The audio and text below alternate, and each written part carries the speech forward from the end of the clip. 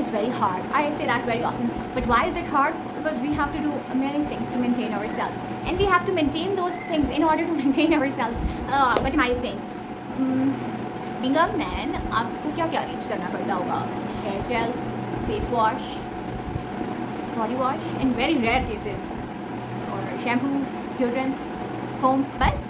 But being a woman, हमें shampoo चाहिए, conditioner चाहिए, ड्राई स्किन है उसके लिए डिफरेंट सोप चाहिए, फेस वॉश डिफरेंट चाहिए, एक्ने स्किन है उसके लिए डिफरेंट प्रोडक्ट्स चाहिए, वो सब चीज़ें की बात है. बॉडी वॉश चाहिए, लूफा चाहिए, बहुत सारी चीज़ें चाहिए जस्ट फॉर हैविंग श्योर. और उसके बाद का प्रोसेस अलग है. हैंड क्रीम डिफरेंट है, फुट क्रीम डिफरेंट है, फेस क्रीम डिफरेंट है, हेयर सीरम डिफरेंट है, बहुत कुछ चाहिए. और उसके बाद जाके नेक्स्ट स्टेप में आता है makeup.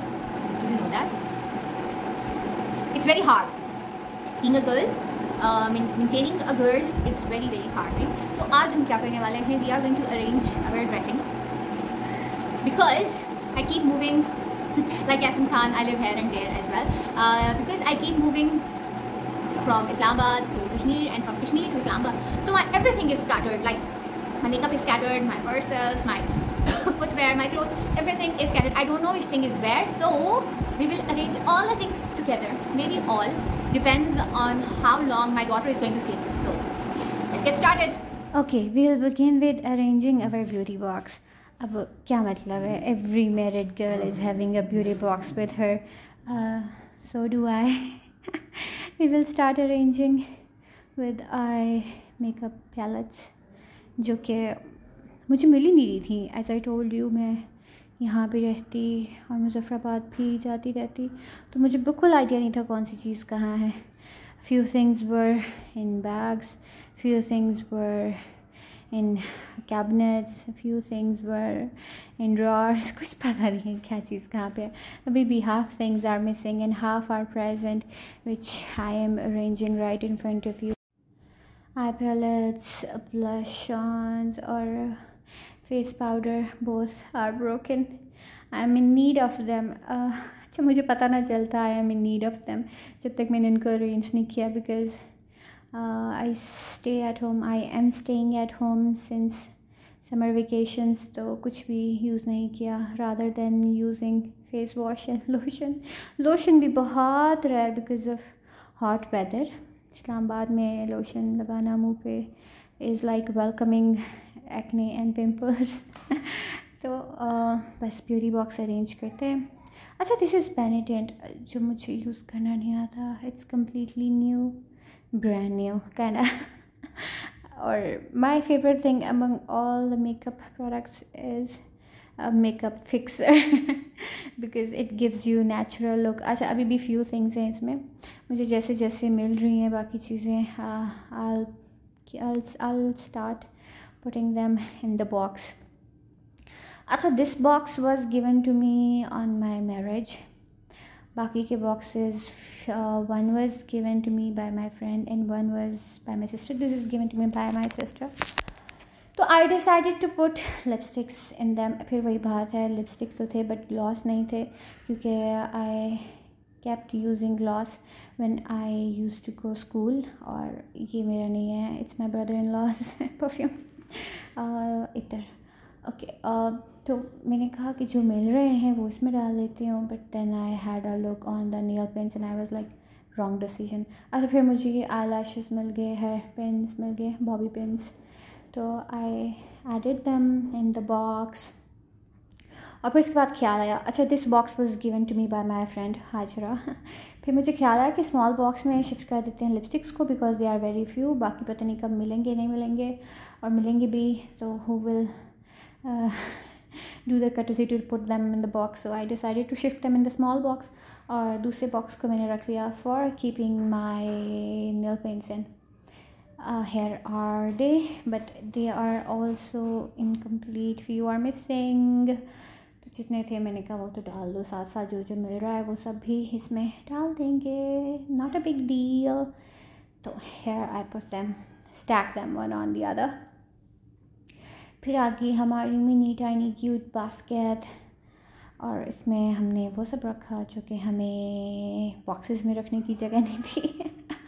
like brushes, scissors, or eyebrow pencils, mascaras, concealer, like them.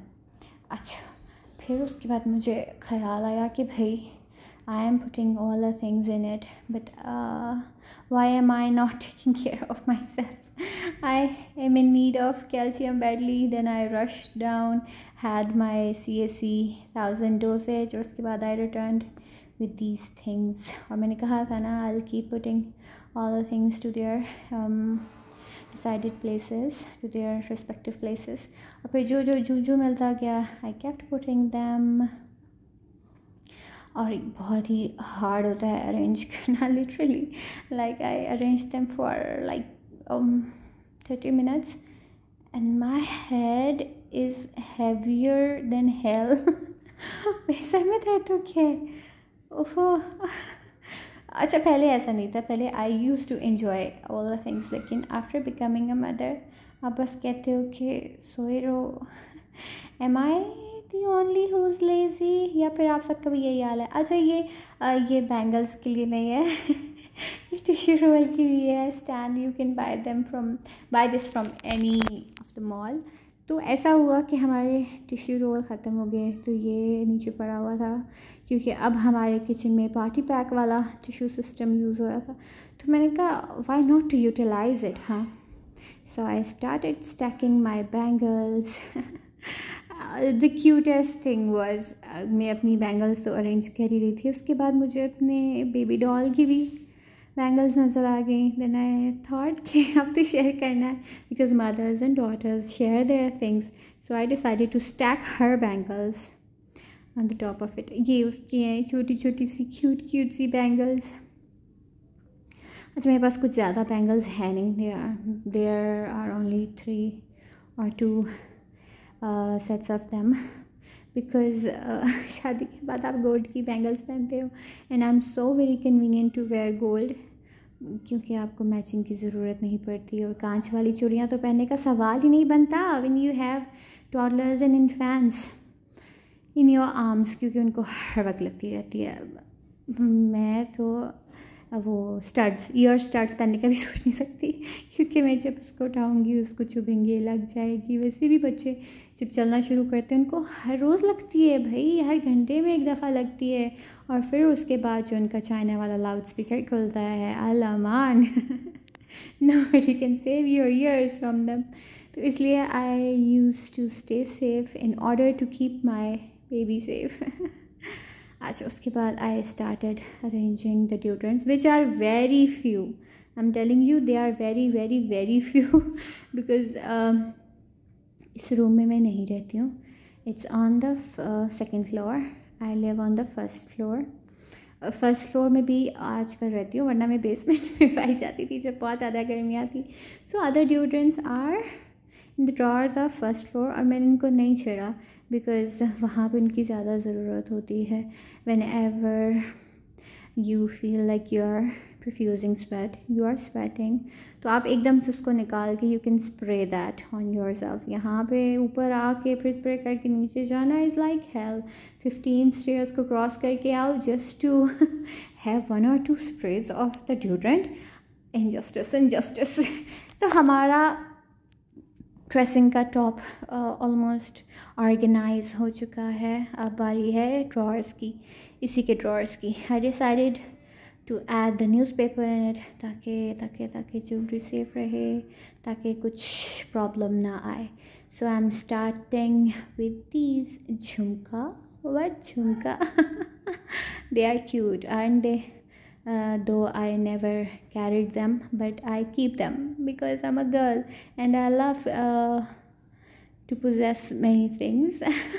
Let me show you my jewelry edition now. अच्छा, ये जिसे ज्वेलर्स से हमने ऑर्डर किया था 2 years ago, जिसे मैंने सिर्फ एक दफ़ा पहना है। Yes, that's me. जो एक दफ़ा पहन के दूसरी दफ़ा पहनने की तौफीक नहीं रखते, मैं उन्हीं लोगों में से हूँ। But I am keeping them कि कभी तो मुझ में हिम्मत आएगी, कभी तो मैं किसी की शादी अटेंड करूँगी, and then I utilise all of them. अच्छा, उसके बाद मैंने देखा कि मेरे पास मरून के बहुत सारे शेड्स थे, द शेड्स ऑफ रेड। तो मैंने कहा अब इनको क्या सेपरेट रखना, let me take polythene bag और उसके अंदर ये सबको डाल देते हैं। So here it is. और इसके अंदर मैं अपने सारे ब्राउन वाली ज्वेलरी डाल दूँगी, ब्राउन नहीं sorry red, shades of red. आपको थोड़े से इसमें एक ही जैसे लगेंगे क्योंकि फ्लैश ऑन है, एडिशनली फिल्टर्ड होगा ना, वीडियो फिल्टर्ड है। तो ये सब रेड के शेड्स हैं, though they are somehow similar but they are somehow different as well. This is the maroon shade. Okay, now I'm stacking them. 2 sets. Oh yes, I forgot to put this in that. Let me do it. Jewellery मुझे बहुत पसंद है, और jewellery में अगर कोई specific thing जो मुझे पसंद है that's rings. I love wearing rings, but फिर वही बात है, I am not having any kind of artificial ring और any kind of metal ring with me any more. I am having gold because I am married. Gold पहनूंगी तो पता चलेगा ना कि ये खातून खाना है, शी इज़ मैरिड। पहनना पड़ता है, और ये नहीं है कि आई वेयर देम और कैरी देम थ्रू आउट। जब किसी के घर आना जाना हो जस्ट फॉर 1-2 आवर्स, क्योंकि उसके बाद my fingers start swelling and I feel like something is burdening my fingers, something is burdening my arms, something is burdening my years. I just return home and first of all, whenever I return home, first of all I wash my hands and then I take off all my jewelry. तंग हो जाती हूँ मैं। लड़कियों, if you are watching my video then must remember, जितने fashion करने हैं ना शादी से पहले कर लो। उसके बाद आप कहोगे बच्चे हमें सोने दें, आज घर का कोई काम नहीं है, आज सो जाओ। अच्छा, घर के वैसे भी कोई काम नहीं होते हैं, खाना पकाना ही होता है, जो आपकी बेसिक लाइफ स्किल्स हैं वो आपको खुद ही करने पड़ते हैं। और कोई और कर भी दे ना तो भी आपको अपने हाथ वाला सुकून नहीं आता है। सो काम का कोई इतना बड़ा इशू नहीं है, लेकिन स्लीपिंग आवर्स बहुत डिस्टर्ब हो जाते हैं आफ्टर हैविंग बेबीज़। सो जो भी करना है ना शादी से पहले करना, अपनी अम्मियों दादियों की बातें ना सुनना कि हम सारा कुछ जाके ससुराल में करना, अगले घर जाके अपने सारे नाज़ और नखरे उठवाना या फिर अपने सारे फैशन दिखाना। नो, जो करना है घर से करना। फिर बाद में मेरी तरह आप लोग इतने लेज़ी हो जाओगे कि यू वुड थिंक सोने के लिए टाइम है। और मेरा सोने का भी एक बहुत बड़ा क्या है ना, एक ट्रैजिक स्टोरी है। मुझे नींद नहीं आती जब तक लाइट ऑन होगी, जब तक शोर होगा, जब तक डोर लॉक नहीं होगा, और जब तक मेरी बेबी नहीं सो रही होगी।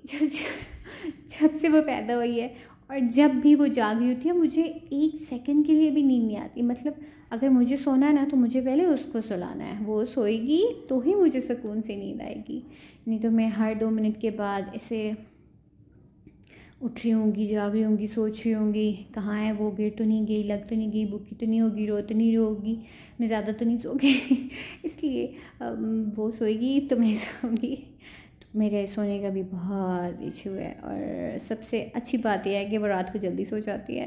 बस मगरिब की नमाज़ पढ़ते ही उसको सोना याद आ जाता है, क्योंकि अंधेरा होते ही उसको मैंने शुरू से आदत डाली थी सुलाने की, जो अंधेरा होगा सो जाओ। मतलब 9 मंथ्स की थी वो, तब तक वो पूरे दिन में सिर्फ आधा घंटा 1 घंटा जागती थी, वैसे हर वक्त सुलाए रखती थी। लेकिन उसके बाद उसने कहा कि अम्मा अब आप सोएंगी, my time to sleep has been over, अब आपके सोने के टाइम है। मुझे खबरदार सुलाया।